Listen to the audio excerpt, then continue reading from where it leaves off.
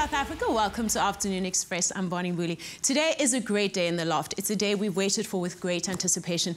First up, we chat to prolific, iconic author Dr. Zakes Mda, and also we check out the first ever musical theatre production focusing on the life and times of Miriam Makeba, which is a collaboration between the University of the Western Cape and the University of Missouri in the USA. And for Winner Home on Afternoon Express today, we're inspired by wallpaper and surface designer Robin Sprong, whose work has been featured in countries all over the world. Danilo is all over the kitchen. Indeed, welcome to a terrible Tuesday right here on Afternoon Express. And I'll tell you why it's terrible, because Tuesday is one of those days that's not quite the brand new week with all that energy. It's not quite anywhere near towards the weekend, but we're going to hopefully keep you guys company right here on Afternoon Express. My name is Danilo Acquisto, and I've kind of got my kitchen mom with me today, because last night she hosted me for her dinner supper club, which she's hosting at the Larder, and you made this delicious roast. But today, life has thrown us lemons, and we're making a lemon curd and ricotta cake. That's it, with a few coffees or teas on the side. Yummy! So it should be absolutely amazing. If you guys want to cook along with us, you can find the recipe and the shopping list on our website, afternoonexpress.co.za. You can also find all the other recipes we make on Afternoon Express right over there. Good afternoon, welcome to the show. Bonnie's on standby with our first guest. Born in the Eastern Cape in 1948, he spent his early childhood in Soweto and finished his school education in Lesotho, where he joined his father in exile. He studied and worked in South Africa, Lesotho, the United Kingdom and the United States, and is a prolific writer of plays, novels, poems and articles for academic journals and newspapers. His creative work includes paintings, theatre and film productions, and he now spends his time writing and teaching based in Athens in Ohio in the United States. Joining us in the loft is Zakes Mda. Welcome. It's so lovely to have you with us. Well, it is my pleasure. Yeah. So let me tell you a very fascinating story of how you've ruined me, basically. Oh, so, my goodness. Yeah. So a couple of months after publishing my book, you tweeted me and you said you had just finished reading my book and that you loved it and you were so proud of me. And then you proceeded to say, I should never stop writing. Exactly. What pressure? I mean, what's a girl to do? That's what I felt about that book. And then my wife read it too. She's a psychotherapist, and felt that this is such an important book that she prescribes it, you know, even to headlines. Wow. Well, needless to say, every time I sit down to write, your words ring in my mind, and you really inspire me. Yeah, definitely. Yeah, so let's talk about your early years. So your father played a big role in your life, a big influential role, as he was one of the founders of the ANC Youth League. Right. And his students came up with the name for one of our most loved soccer teams, the Orlando Pirates. Yes. Because at the time they were reading Treasure Chest. And, I mean, Treasure Island, sorry. Yes, yes. Treasure Island, and you know that it is about pirates and so on. So that's where they got the name. Wow. Yeah. And, I mean, your father being so political, I'm surprised you weren't swayed into public politics, although politics is a thread that runs throughout your work. Yeah, well, I actually did go into politics for quite some time. Actually, from the time I was at high school. There would be times when my parents thought that I was at school, and yet I was running around with older politicians, you know, holding rallies and so on. Yeah. But then, of course, I think I outgrew politics for the better. Well, for the better. Yes, yeah. Nelson Mandela used to babysit you. Yes. Yes. Indeed. What do you remember of those years? Well, you know, what I remember mostly about those years, it was a time when my father was elsewhere. I think he was serving his articles to be a lawyer. And at the time, he was the president of the Youth League, and Mandela was his secretary, if I remember well. And then, since my father could not look after us, and my mother was elsewhere working as a nurse, then Mandela came in the Eastern Cape and took us to his home in Orlando East at the time. At the time they were living on. Yeah, so for some time, me and my two younger brothers lived with him. Wow. And what do you remember of him? Well, I mean, I only remember him firstly as a very strict father at home, you know. Yeah. Yeah, and, you know, he was very strict, but I also remember him then because sometimes we used to follow these people, or he would take us to some of the meetings that they held. He was very radical, and he would shout down speakers. Sometimes, you know, in our language, when they say, "We values also." We are values also. Why values also? You know, they would actually shut down those meetings. So it's quite amazing that he developed into a very tolerant politician in his older age. Yeah. Because he was completely impatient in those days. Maybe prison tamed him, you know. Yes, yeah. yes. Your first short story, was published when you were 15. Yes. Do you remember what that feeling was like, your well, writing getting published? Yeah, because I wrote it when I was 13, just before I went to exile. And then I went to exile in Lesotho, actually to join my father. So it was on my second year in exile that they sent me this magazine with my story. And I took it to school and showed everybody. Unfortunately, you see, I was in exile in Lesotho where they speak Sesotho. Right. And the story was in Xhosa, so people could not read it. Could not read it. But at least they saw my name there. Yes, yeah. yes.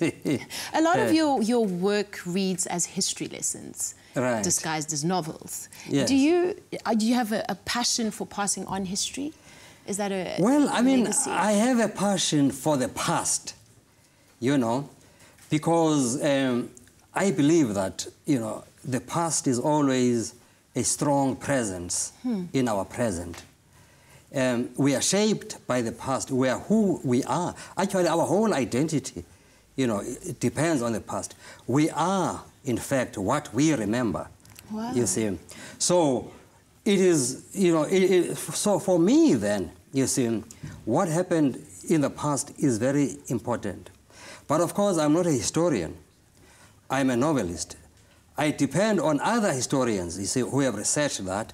But sometimes when I find a gap, I also do the research myself. And as a novelist, of course, my work is to create fiction. Yes. But I always make it a point that the fiction that I create interacts with history, you know, that has not been distorted. In other words, I never change anything in as far as history is concerned.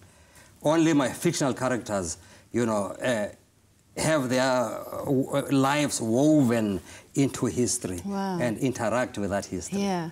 Anyone who's read your book, Ways of Dying, it's a memorable book. It's unforgettable. Yeah, so I've been told. Yeah. Tell us about Toloki. How did you form him? Who is he? How did I form him? Well, you know, that was another accident. Well, I mean, my life is a series of accidents, actually. I was in Durham, in England, as a writer in residence there, where I was supposed to write a play in celebration of the 900th anniversary of the Durham Cathedral. Right. You see, which was a Norman cathedral. So when I was there, Coetzee had just published his novel, Age of Iron. When I saw it at a bookstore there, I bought it. And as I was reading it, I was fascinated by a character there called Virtual, who stank. You know, he has a very strong smell. Stench. Yeah, a stench. In fact, that's the right. Yeah. So I thought to myself, if Coetzee can write a character who stinks like this, so can I. That's how it started. But of course, mine had to stink for different reasons. So that's how Toloki came into being. He's an angel of death. That's why he stinks. Wow. You see, Wow. because he goes from funeral to funeral, mourning the dead. Wow. So we're going to take a short break, but when we come back, we're going to talk more about more of your work and the Whale Caller being turned into a film. Okay. Yeah, lots more to find out. All right. Thank you. Yeah, that's great. So if you have any questions or comments for Zakes, then tweet us at Afternoon Chats using the official hashtag Afternoon Express, comment on our Facebook page, or call us live on 083-913-3728. After the break, we continue our conversation with Zakes, and in the kitchen, we're making a lemon curd and ricotta cake. We'll be right back.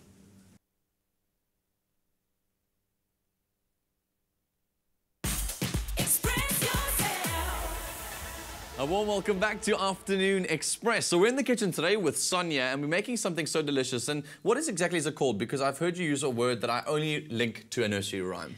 Lemon curd and ricotta cake. Whenever I hear the word curd, I just think of the nursery rhyme. We can probably sing this one together. So, little Miss Muffet sat on her tuffet, eating her curds and whey. Down came a spider and sat down beside her and ate all the cookies or something. I can't remember the rest of the nursery rhyme. Away. Awkward. Okay, that's the only thing I know about curd. What exactly is curd? So curds, it's when you're making butter. So you're separating the curds from the whey. So it's the fat from the whey. It's the liquid that comes off, which is a buttermilk. So we're making a fatty lemon, basically, yeah, but into a you cake. do the same thing when you're making ricotta. So the wheys get separated from it, which is the cream that we're going to put on our lovely cake. On Yummy. That's got a nice, really summery flavour to it because we refuse to get into winter mode yet on Afternoon Express. Absolutely refuse. So how do we get started? Okay, so we've got some egg yolks in there, and we're going to whip it with some beautiful salati caster sugar. Oh, I see. Because caster sugar is obviously the one that dissolves a little bit easier. Much quicker, yeah. So get on your mixer, which are beautiful. How high must I put it on? Go for it. Go for it.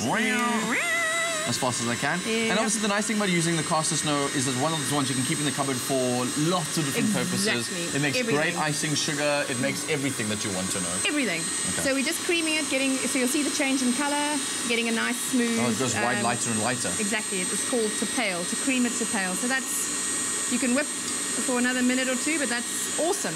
Cool. And then now we've put air into the egg yolks, we've creamed the sugar into the yolks, and now we've got some gorgeous egg whites which have been beautifully whipped, and we're going to fold it into there with everything else. So can you open up the mixer for me? I don't know if I know how to do that, to be honest. Let me show you. So this dude over here, that guy over there, you just lift it up there. Simple. And then you can just get all this gorgeous stuff off because we don't want to waste any. Never. Okay. Never in this loft. No. Especially when it comes to cakes. No, we can't waste any cook. Nothing. Okay, can you jiggle it out? Or do you need some help? No, that I can do. Okay. All right. So we pop it over there. Let's pop it down. Just on the board there, and then I can reach. And then we're going to fold in some egg whites. So we put in a little bit. And what we do, because we've got two different textures marrying up, we're making a nice mess. We fold a little bit in here. It's called to loosen, just to get the two textures to marry together. Otherwise, it'll... It's sort of light fluffy and that dense sort of creamed. Exactly. So, because you want to keep all the air that you've whipped into that. Yes, I see. But you don't want to ruin it by putting it all in once. Okay, that makes so sense. There you go, done. So now we're going to put in 4 tablespoons of lemon curd. Okay, that I can do for you. If you can do. Now, always one thing I wanted to ask chefs, because they frustrate me so much when I see them on TV. Put 4 tablespoons in. Are those heaped or flat tablespoons? You should really do flat, but because it's cake, we're going to go for heaped. Okay, so that counts as a tablespoon? Yeah, go for about half. Yum. We're going for the yum factor. We've got 25 grams of poppy seeds. We're going to chuck in there. You said 4 tablespoons, eh? 4 tablespoons. Go. There we go. And then we've got 3 tablespoons of self-raising flour and a teaspoon of baking powder. And we're adding the extra baking powder because we're dealing with whites and we're dealing with nuts. We need an extra whippage to, So we sprinkle all of that in. So it's basically making a lemon poppy seed muffin massively. Yes, exactly. Delicious. Massive. What is this now that you're throwing in? This is your almonds, ground almonds. Now you can use ground almonds, you can use ground hazelnuts, ground pecans, but your nuts will vary in colour. So if you want a nice white light cake, then the almonds are the best solution. Pecans will give it a wonderful flavour, but it'll just be a little bit darker. Okay, but that's okay. And then to obviously mix that all up together. We add the rest of our whites to combine it all. We can just... There we go, slide in nicely. And do you want to fold? I'd love to fold, because I think folding is quite difficult. There you go. It was one of those arts that I've never, because I'm too impatient. So you can do it in a figure of 8. Oh, I see. There you go. So you can kind of get to the bottom. Okay. If you're going to give me a task, let me complete it. Yeah, there you go. Okay, nicely done. Nicely done. Okay. And you don't want to over the... You want to keep the fluffy. Yes, you want to keep the fluffy. So the trick with making a good cake is to sort of undermix. You don't want to undermix it so you have flour clumps. Yes. But you don't want to overmix it so you've lost all your air. So that's good. That's done. Okay, just leave it like that. Done. Okay, we're going to call it a cake mix. Cake batter. Batter.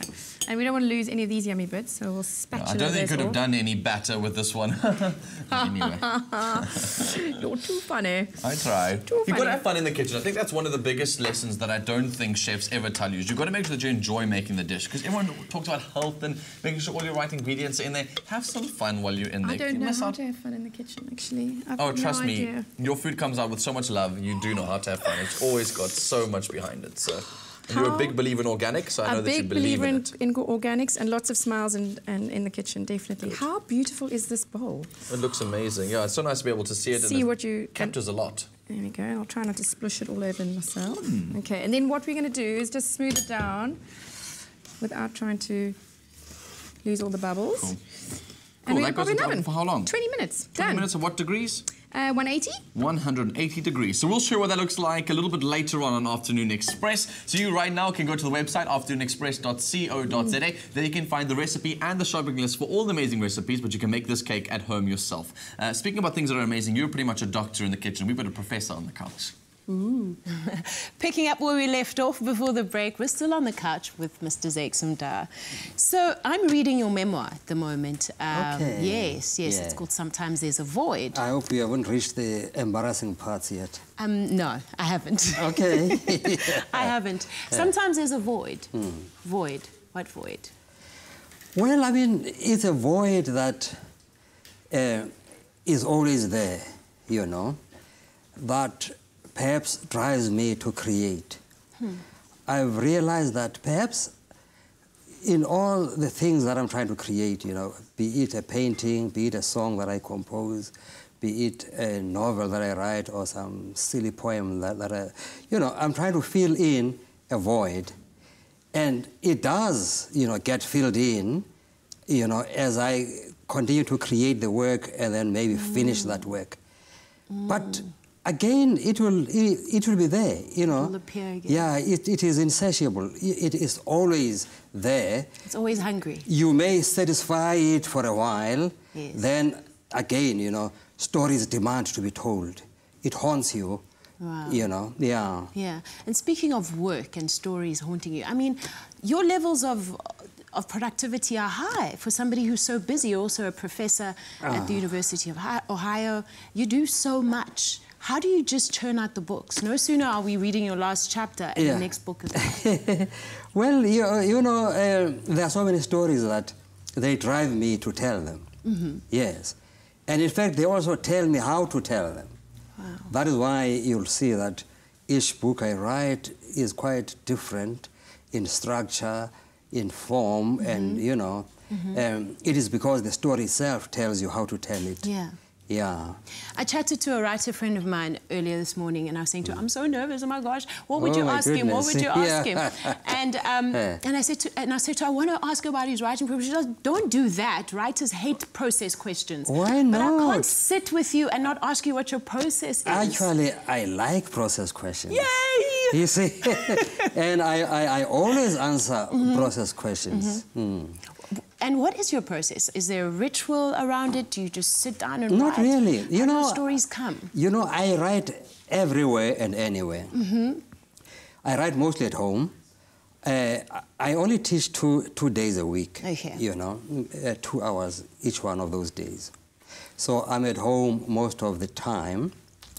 But then my wife, you know, is away for the whole day. She leaves very early in the morning and comes back very late at night because she works in a different town. And I spend all that time then, you know, also doing housework. And I'm the guy who will be taking kids to because we still do have young kids, my stepkids, to, you know, for dance, for sports and so on. Yeah. And I'm the guy who will then be cooking because I do most of the mostly during the week. And I write in between all those things. I don't need solitude to write. Wow. In fact, I don't think I would be able to write in solitude. I write in the course of living a life, you know, with my family. And a lot of the things that happen, you know, they, you know, find their way into story. Into the novels that I Yeah. maybe something that one of the kids says or something. I said, that's brilliant. I'm going to use that line somewhere. Or it then suggests another line or something like that. Yeah. There's so many of your novels we could talk about that are really special, but one that's really close to your heart is The Whale Caller, which is now being turned into a film, which you also produced. Yes. Tell us about that. Well, you know, The Whale Caller is actually Zola Maseko's movie in all respects. Not only because he directed it, but because he was so patient. You know, he got the rights for this movie many years, almost 10 years ago. Wow. It took him that long to finally see it produced. I am the scriptwriter and the co-producer. Why it took that long is because every time, you know, he would get an organization that says, okay, we'll give you funds, including our IDC here, we'll give you funds, provided you cast an international actor, or even if they don't say international, they will say a bankable actor, you see.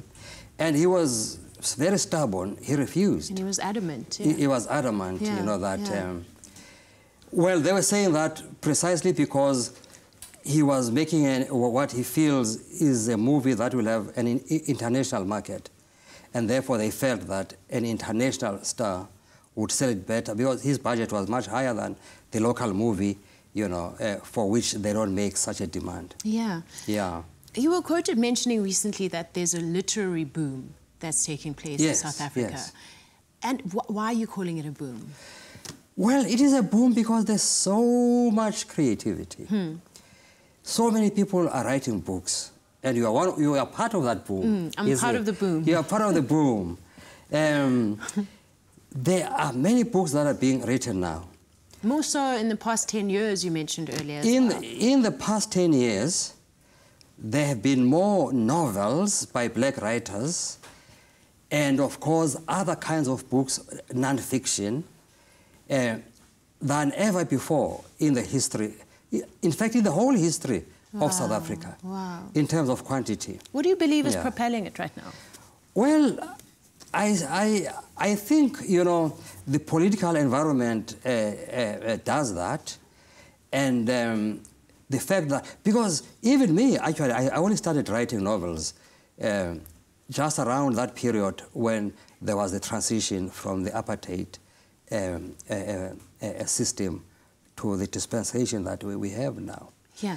Because during apartheid, you know, we were writing under that pressure of apartheid, and the pressure of apartheid also forced us, you know, to address apartheid in our writings. That's why, you know, for that, you know, a lot of our writings during that period, you know, it will be predominant. It will be the predominant theme. Yeah. So the demise of apartheid freed the imagination of the artist, including the writer. Yeah. That is why now you see all this creativity that is happening. That is happening. Yeah. And you're in the country to launch your latest, Little Sons. Little Sons, I'm coming yes. to the launch on Thursday. Okay. Yes. What is it about? That would be nice.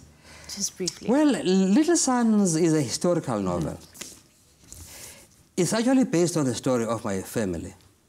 My great, I think there are 3 greats or 4, grandfather, who was the king of Amampondomise in a town called Umbu, in the former Transkei, who then assassinated a British magistrate, part of the contestation of power that was happening those days. You see, this was in 1880. Actually, 1879, because then there was a war between Amampondomise and the British. It's known as the War of Hope.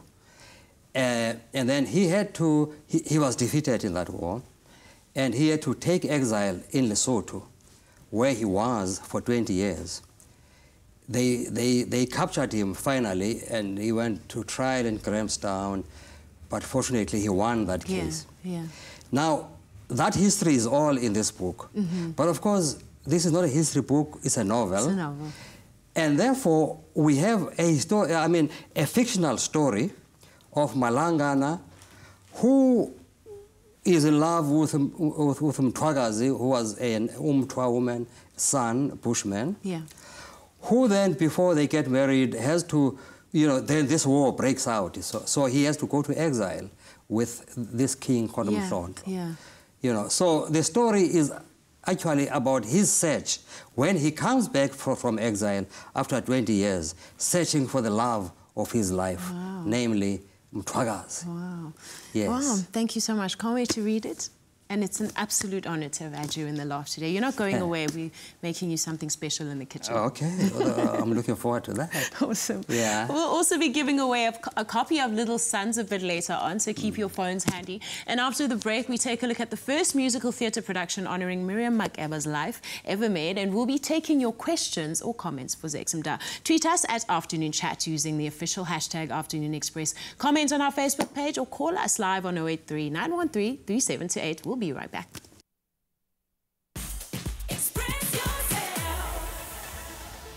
Welcome back to Afternoon Express, live on SABC3. Now we turn our attention to yet another South African icon. Miriam Makeba, singer and civil activist, is widely known as the woman who brought African music to the Western world. Songs like Pata Pata and Malaika stand the test of time, and after her passing in 2008, her legacy still inspires today. Now, a collaboration between the University of the Western Cape and the University of Missouri in the US sees the first ever musical theatre production focusing on the life and times of Mama Africa. Take a look.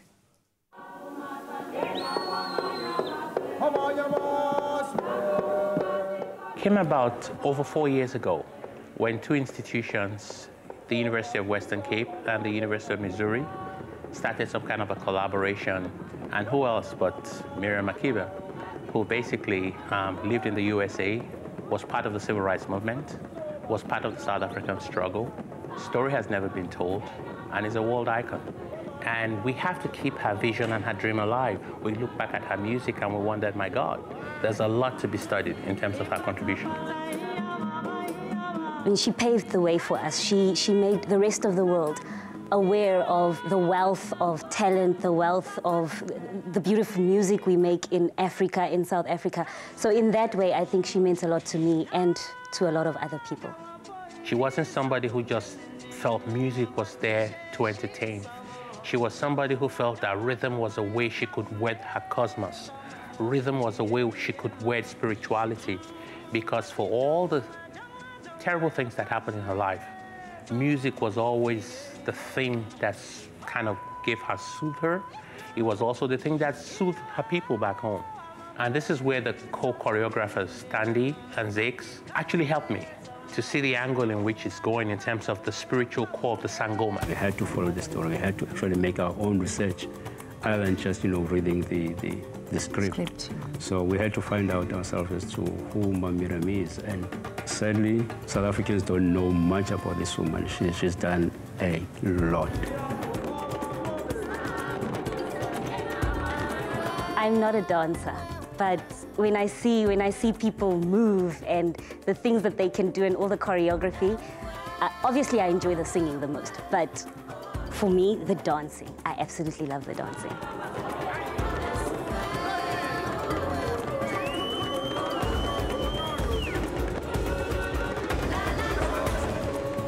It actually showed me the difficulties about being a woman in the industry.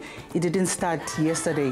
It's been there long, so I've learned so much about that. I love telling that story. The show is going to be coming to the University of Missouri in the fall, in September. And from there, it's going to go to New York, at the Scrabble Auditorium at New York University. And it's going to be there from September through the month of October. I will be taking part in the USA part of this play, and I am very, very excited, yes. Definitely, I'll be taking part in the USA, and I'm looking forward for it. And all the leaders of the world, would you act differently? Playing Miriam has been a learning experience. She's somebody that I would have liked to meet at some point, but obviously that will never happen. So playing her feels like the closest thing to that. I've learned so much about her life, what she went through, things that I actually didn't know. I've got so much more insights. And it's also quite daunting because she is such a well-loved and well-known figure.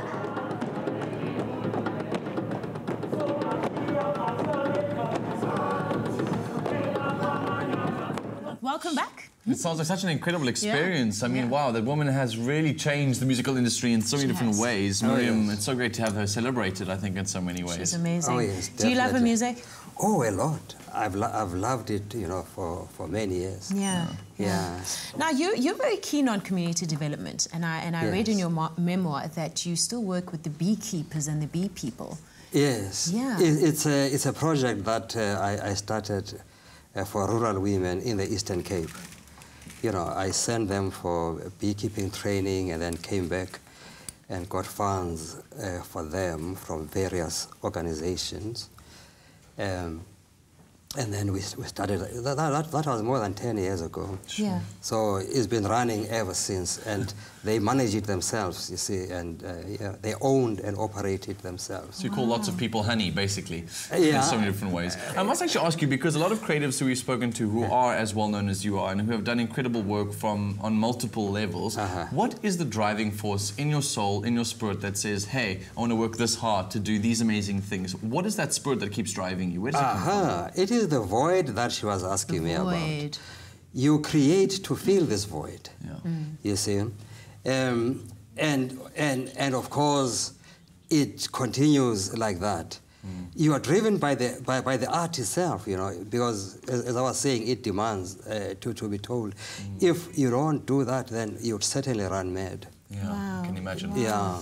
Well, We asked you for your questions and comments on social media for Professor Zakes Mda, iconic author and playwright.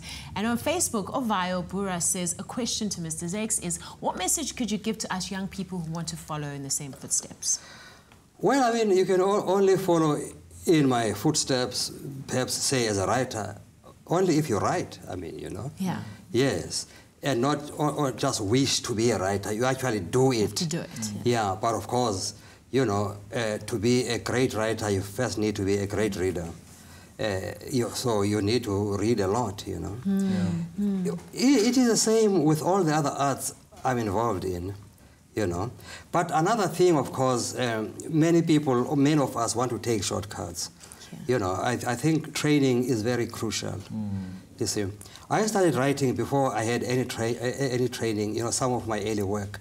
But then, even though I was already getting established without that training, I went for training, you know, and I would like to think that it did enrich my craft, you know. something I always wanted to ask you, and I Yes. think it's something that a lot of people, I'm browsing through the social sites, I saw that on Twitter there was a question that was exactly mine. It's you mentioned about filling the void, but I saw Azola on Twitter says, what are you hoping to leave behind to the kids who are looking up to you? Because there's a difference between filling your own void and wanting to say, hey, there's a legacy I want to leave behind. Well, I mean, that can't be determined by me. The future will determine that. All the work that I've created, perhaps it will leave, you know, it will be some legacy that remains. But perhaps some of it, you know, will die with me, who knows? You know, it is something that, as an artist, you can't determine. There were many famous artists, you know, who died 100 years ago, who we never hear of, you know. But there are others who died 100 years ago who we still, you know, I mean, whose art we still consume up to this day, you know. Exactly. Yeah. There were many artworks that they did produce that aren't being seen and we don't even know about necessarily. Exactly. You see. Interesting. We did mention earlier that we're giving away a signed copy of Zakes Mda's book, Little Sons. All you have to do is SMS the keyword books, your name, and city to 33728. SMSs cost R1.50. T's and C's apply and can be found on afternoonexpress.co.za. After the break, it's time for Winner Home on Afternoon Express. And today we're chatting to a renowned and incredible wallpaper artist and surface designer, Robin Sprong. Don't go We'll be right anywhere. back.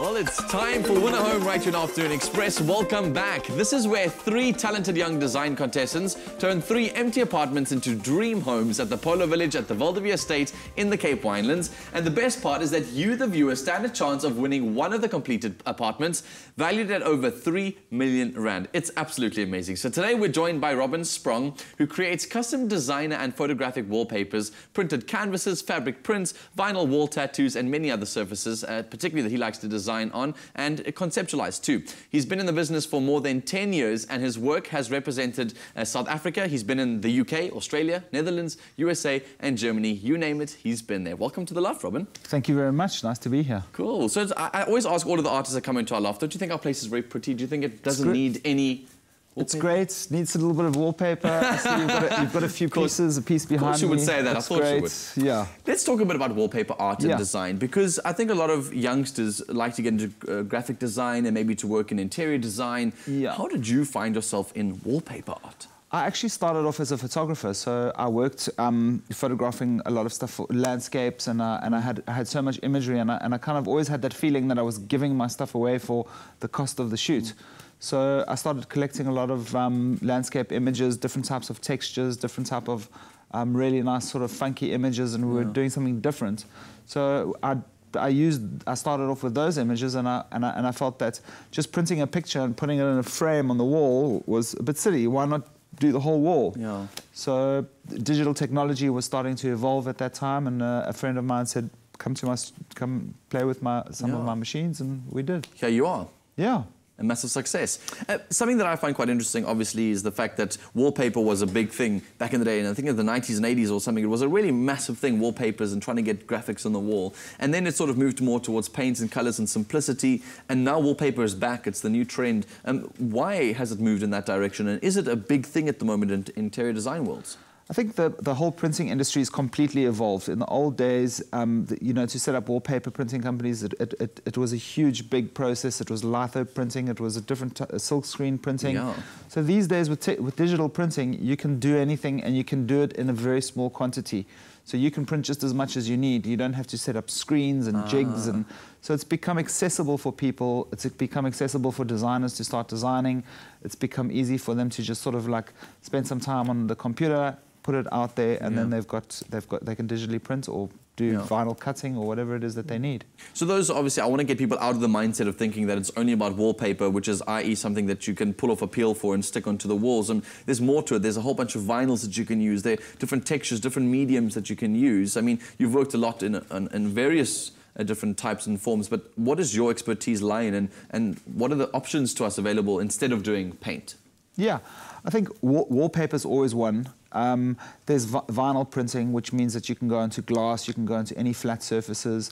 There's now people that are even experimenting on surface prints that you can do for exteriors. You can do things on, you can pretty much, it's endless. Any type of print. Yeah. There's even people that are printing using water, where you can print onto a helmet.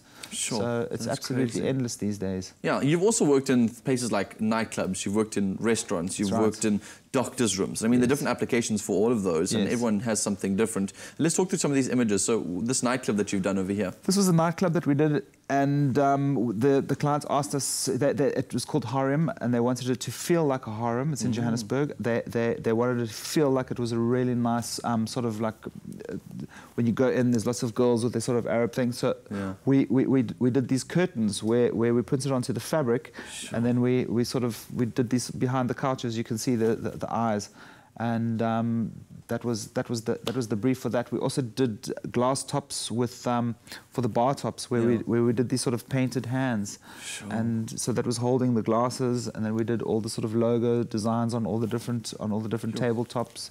So we were given quite a free... you can do. So much that you can do. A lot of properties also like to collaborate with the sort of wallpapers or designs and the paint colours. And how do you find that balance? How do you really... What comes first? Furniture, wallpaper, paint, wallpaper. How does it all work out together? I think furniture's got to go first. I think you've got to get your mood right. You've got to get to know what sort of space you want it to be, and then it's a lot easier for us to sort of see what's possible. Once you've chosen your colours, once you've chosen your mood, then we can suggest, look, are we going to do a photographic print? Are we going to do patterns? Are we going to do something like that? And then that sort of helps you build up your story. And I think jumping the gun and doing a wallpaper and then trying to adapt your furniture to is going to be quite a difficult process. You're brilliant at what you do, I must say. I'm really, really inspired by the work that you do, and it's exciting to have you on the couch, because one of our contestants for Winner Home they've had one day, and the first thing he's done, Rudolph, has come to visit you, and you guys have started to collaborate. Yes, that's right. You know, we met him, and then he asked us to do a wallpaper for him. we pretty much, one of my junior designers actually sat until 4 o'clock in the morning doing this sort of contour design for him. And it's been great working with him. We're very happy to be part of the Valdivia Polo Estate. In fact, we're doing another massive home at the moment while we speak. So it's been awesome. A really nice relationship. Well, I'm glad that the relationship is there because Valdivia is a beautiful estate and you guys have taken a lot of inspiration from there. So from what I've heard from Rudolph's progress, he's really excited to incorporate what Valdivia's got. So it's cool to have you on part of that project. Also cool to have you to chat about the importance of looking after your home and making it look beautiful. Yeah, absolutely. Thanks, Robin. It's good to have you on the show with us. So we're honoured and excited to have Winner Home right here on Afternoon Express. You'll see our 3 design contestants gradually transform 3 properties at the Valdivia Estate using finishes provided by Caesarstone and Plascon. Judging their work is renowned architect Stefan Antony and result from Plascon and Simon Bray from Private Property. You could win one of the finished apartments valued at over 3 million rand in the grand prize competition. To find it, go to privateproperty.co.za. Winner Home is proudly brought to you by Private Property in association with Nedbank. Now, after the break, we put to the finishing touches on our lemon curd ricotta cake. Don't go anywhere. Welcome back to Afternoon Express. Something delicious is being cooked up in the kitchen today. Sonja Edridge is with us from the Larder, and she's making us something so amazing. It's a lemon curd and ricotta cake. We've put this in the oven at 180 degrees, if I'm not mistaken. Or 160 on fan, if you've got a fan oven. I'm not a fan. But I don't have a fan in my oven at home, to be honest. It's one of those. So you put it in the oven. It's come out looking delicious. What's left? I wish you guys could just smell this. It just smells like scratch and sniff on the television. It's incredible. It's like a newly... I always used to trick people on the old shows to work with. I used to make them rub the little thing in the corner of the screen and say, you can smell the dish we're making, just rub the corner, and they did it. I'm not even joking, people did it. Yeah, don't do that on the show. I wish you could. Yeah. So what we're going to do is we're going to make the lovely topping. So we've got this gorgeous ricotta, which is an Italiano cheese. It's absolutely divine. This was cheese served in the south of Italy. Everywhere we went, we'd always order the ricotta when it came to a charcuterie board or whatever it was. It's heaven. Just with olive oil like that on some delicious like bruschetta or something is just the most phenomenal cheese. We sometimes put, we make a bit of chili oil, put a bit of lemon and mint in it and then drizzle over and also just smear it onto some sourdough. But we're not using it in those ways today. We're using it on our cake. How are we going to do that? Well, if you have any left over, you can use it for that. So we've got the rest of our lemon curd, also about 4 tablespoons, and we're just going to... So I've given the ricotta a little bit of a stir just to... because it's got quite a sort of coarse texture, crumbly texture. So I've just given it a bit of a stir just to help, yeah, smooth it through. So your ricotta it's not sweet at all. It's quite a neutral cheese. It is quite a, don't use the word bland, but it is neutral. I like that word, much better. Yeah. Yes. So you can turn it into anything you want. If you want sweet or savoury. So we're just going to give it a nice old swirl. I actually prefer not to mix it up too much. Because you get that beautiful texture. Yeah. And every time you take a bite, it's like a little bit more lemon or slightly less lemon. Exactly. Good idea. And then we just clever, we're spending too much time together. Okay, let's put it there. And you can double this recipe, beautiful, make it an even higher one and have a layer on the inside. Oh, yummy, it looks so amazing. I think it's the nice thing, obviously, about having lemon is that it reminds you of summer all the time. It's fresh, it's full of flavour, and it's like having a massive poppy seed cupcake, but poppy seed muffin, but in a cake. It's delicious. And then you can have sliced lemon on top, just to pretty it up. And then we're ready to slice. Well, should we head over to the table and take it through to everybody? I think so. You're going to take the plunge and carry it. I'll take it with me. But I also understand that ricotta cheese is made with whey, not the curd. Is that true? So. Look at me, I'm learning things. Wow. Cool. There you go, ladies and gents. This looks good, doesn't it? Yeah. I feel like I've forgotten this very important part of this, which is a knife. A knife. So we'll have to just look at it and go, Smell it, smell it. That's great. Well, could we use a fork? Yes, let's be creative. We talk about creative here. Good luck, Bunny. Usually someone cut a cake with fork, but let's try. I'll do it. Okay. Let's see if this works out further. I think everyone at home is going like, oh, we're sitting at the edge of our seats. Will Bonnie make it? All of us food stylists, we always use a fork to cut cakes. Okay. You know, knives are overrated. Get a much better texture. I'd love you guys to tell us what you think about the cake because it's super, super delicious. It smells amazing. All the little parts that I'd stuck my fingers into all smell so good. And you can make this with orange if you don't have lemons. You can add a bit of cardamom into it. It's good ideas. Divine. Well, make sure you guys join us again tomorrow for Afternoon Express and make sure you get here early particularly because during the first 15 minutes of the show, we're on the couch with seasoned actor David Rees to chat about his new role in Ricotta. And for dinner, we're making a 4-cheese rigatoni pasta. Rigatoni pasta. Sticking with the Italian theme and a cheese today on Afternoon Express. Wow. Guests, thank you so much for joining us on the show today. Thank you. It's been a pleasure. Oh, thank you. Thanks for having us. Oh, what a great Tuesday. It's a great pleasure. Have a good rest of your evening, South Africa. Good night. You're amazing. Happy eating. You're amazing. Thank you.